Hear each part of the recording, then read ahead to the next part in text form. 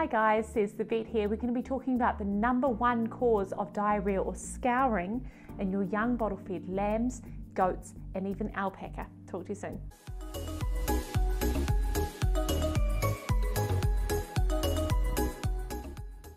Hi everyone, Dr. Sez here. So today I want to walk you through something that could save you a ton in vet bills. What I'm referring to is the #1 cause of diarrhea in young bottle-fed animals, and it's simply dietary diarrhea. And this basically means that they have diarrhea simply because they're being fed inappropriately.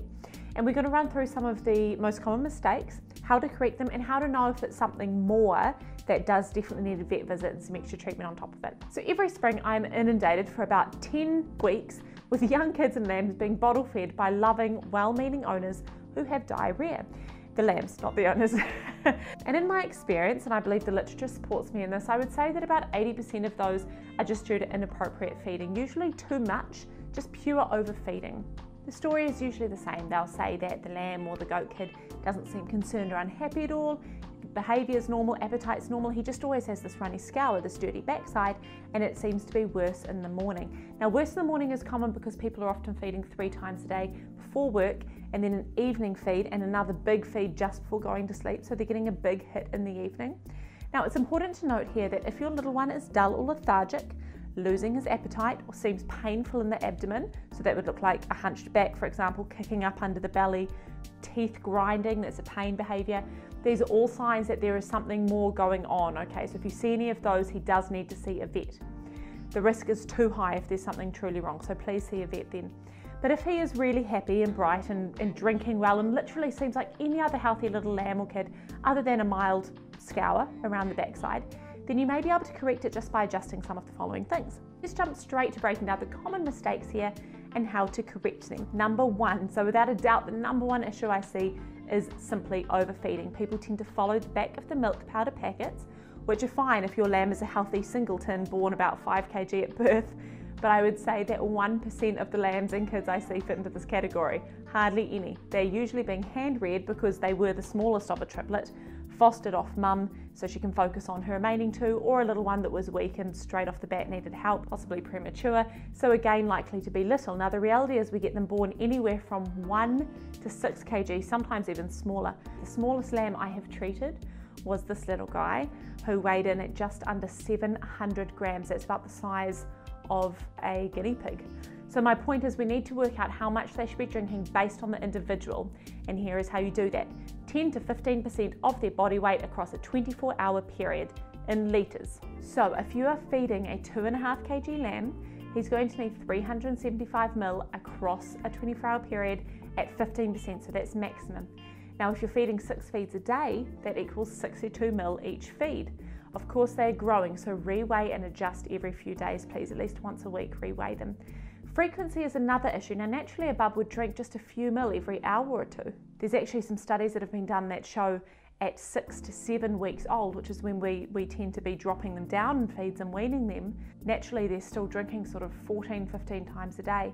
And initially in that first week or 2, even up to sort of 37 times across a 24-hour period is what they would naturally be drinking if they were still from mum. So putting that in perspective, you can see how giving our 3 or 4 big feeds a day can pose real issues. So the more you can feed multiple small feeds, the safer. Check out my other video on abomasal or bloat to learn more about those risks. Jump over there. So quantity and frequency.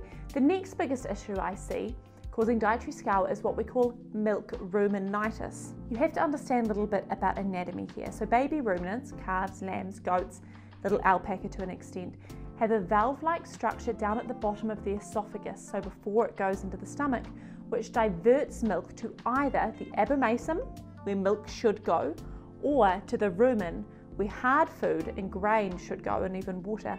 When a bub drinks warm liquid, the body goes, ah, that feels like milk, especially if he's suckling, the body goes, ah, that feels like milk, and it diverts it down to the abomasum where it should be.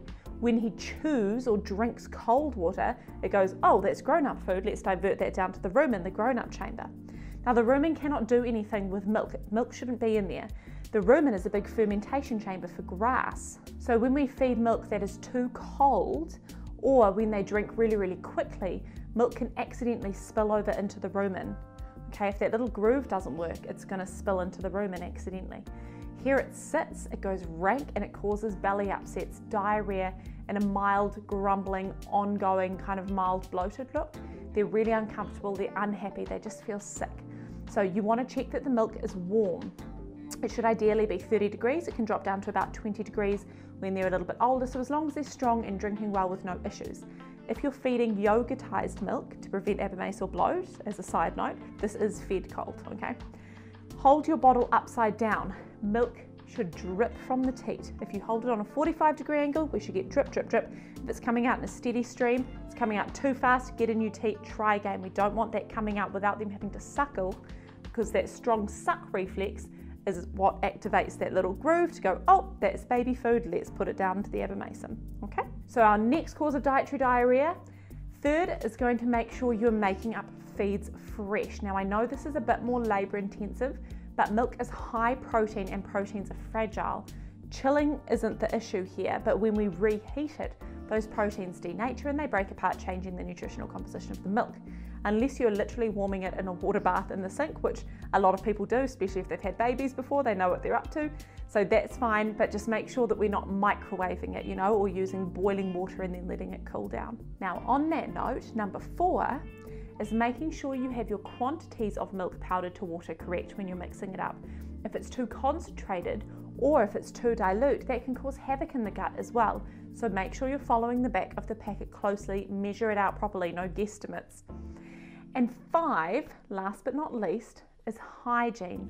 Just like a human baby, the teats and the bottles need to be disinfected between feeds, otherwise you're just growing nasty bacteria. Okay, so that's the checklist. Now, as in every video, I would always recommend getting a vet visit to make sure we're ruling out anything more sinister. These little ones go downhill really quickly, so it's always better to be safe than sorry. However, if your lamb or goat is otherwise completely well, has a great appetite, then you can try these things first to rule out anything simple. If it is just dietary, you will see an improvement within 24 to 36 hours. So if it's not looking any better at that point, get him to see the vet, okay? All right, guys, thank you so much for checking in. Fingers crossed for a happy and healthy lambing, kidding season for you. And I will check in next time. Please don't forget to jump over to the YouTube channel and subscribe, support me there. And we'll see you for the next one. Okay, bye-bye.